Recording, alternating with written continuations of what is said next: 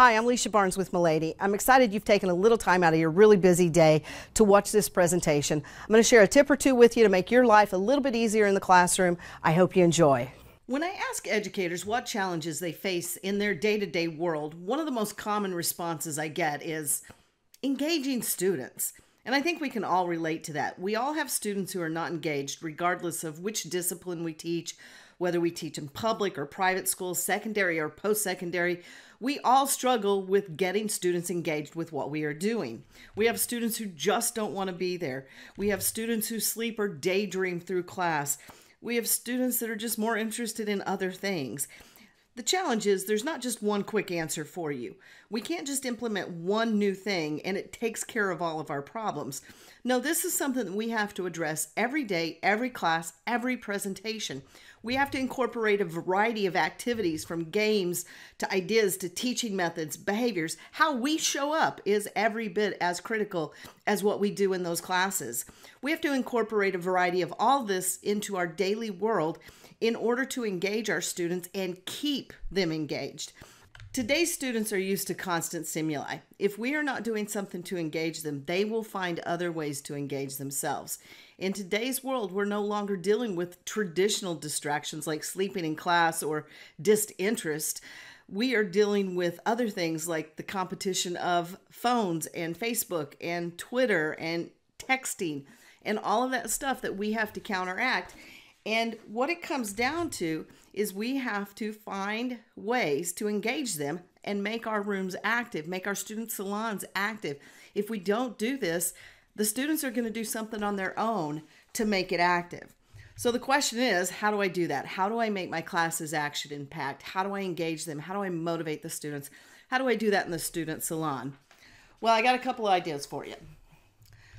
What about competitions? Now, I know we've all done competitions, but how do you change it up? Consider making things into a competition like a technical relay race, where you have a perm competition and you create teams of 5 and each team member stands behind a line, and when you blow a whistle, one team member runs up to the mannequin head and has to roll 3 perm rods and then run back to the line, and the next person on their team goes, and then the next person, and it goes on until the head is wrapped or the section is wrapped that you wanted to do. And you need to judge it not based on who finishes the fastest, but also on neatness, on base, half base, all of those type of things. You could do this with hairstyling, makeup, anything we teach. Turn it into a technical relay race. One tool you might want to use is what we call mnemonics. Now, a mnemonic is a memory tool that is designed to assist the learner in their memory. Basically, it's a code that you put together. It can be a word, it can be a phrase, it can be a song, or any method that will help students trigger the memory in terms of what they are learning. Here's an example of one I got from an educator in our industry. Every cow needs milking. Now, what that stands for is you can use it to help remember the various types of tissue. So you take the first letter from each word. E is the epithelial tissues.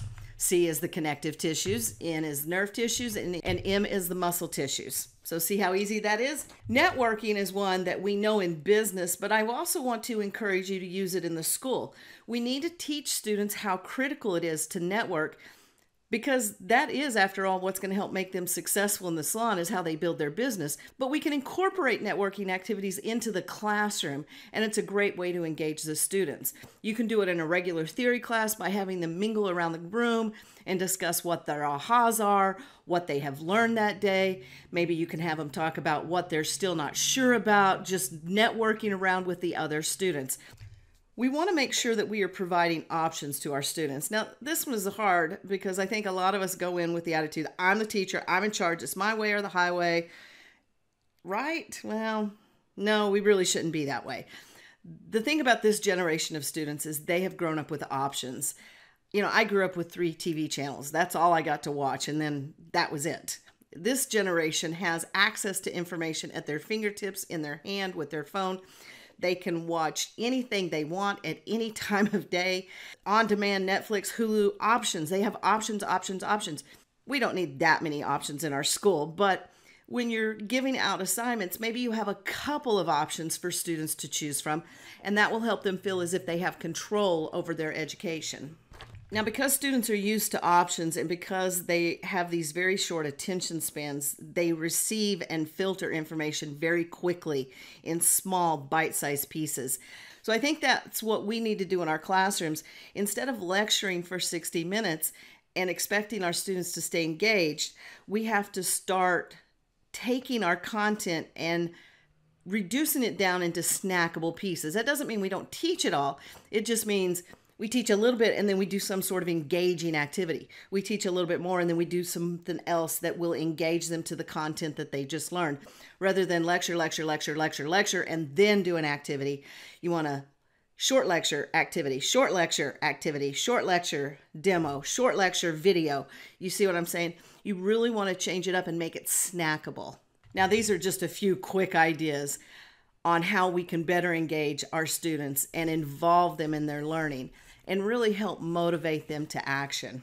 If you are interested in learning more on how you can engage your students, we have a 3-part Master Educator webinar series called Education in Action, A to Z Classroom Tools that will give you more ideas on how to engage and motivate your students in both the classroom and the student salon.